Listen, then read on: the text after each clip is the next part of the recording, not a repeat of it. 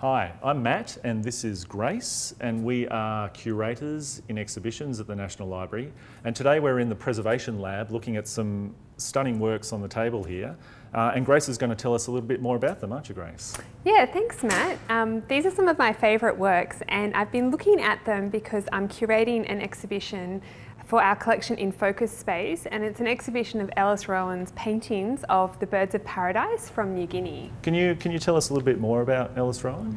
Ellis Rowan was an Australian artist, and she's probably best known to most people for her stunning wildflower paintings, especially paintings of Australian wildflowers, but she did also travel extensively overseas, and she was also quite interested in birds and painted the birds of paradise, as we can see here. Absolutely. And how did these birds, this collection, get into the National Library? How did they get into our collection? Yeah, so that's a great question, Matthew. The Ellis Rowan collection, well, actually there are a few different collections that include Rowan material in them, but the best known is our Ellis Rowan collection of paintings like this one, and there are hundreds of items in that collection, and they were actually bought for the nation shortly after her death. Now, she died in 1922, and I believe it was the following year that they were bought for the nation, and they eventually came into the care of the National Library of Australia, where we look after them. Is there something particularly special about this collection? Yeah, I think the collection, well, there's many special things about it. Having so many items in the collection, so it's considered to be just under about a third of her total artistic output, means that it's just this huge comprehensive collection of an artist's body of work, which is fantastic.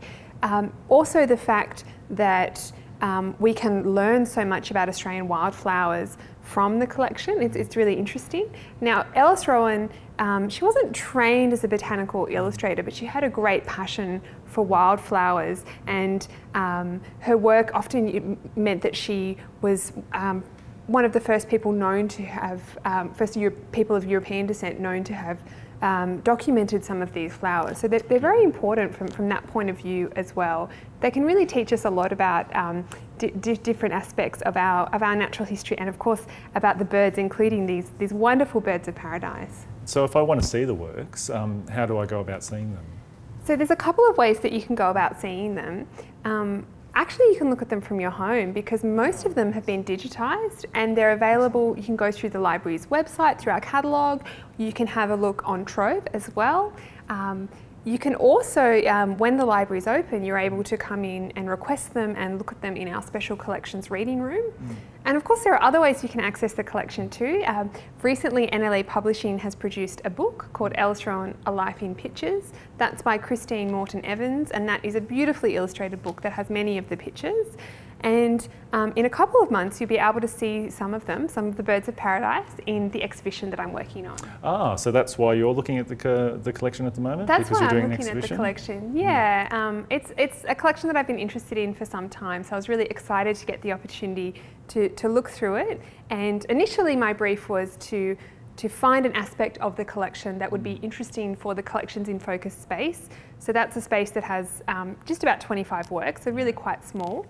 And as I went through, I just became really fascinated by her birds of paradise. I must confess, I am a bird lover. I think a twitcher. As am I. Yeah. I think a twitcher is the term. So yeah, we're both twitchers. Both twitchers. So I was very drawn, and I didn't actually know a lot about birds of paradise. So I've really enjoyed discovering more about them, but then also learning more about Ellis Rowan, an artist who I really admire.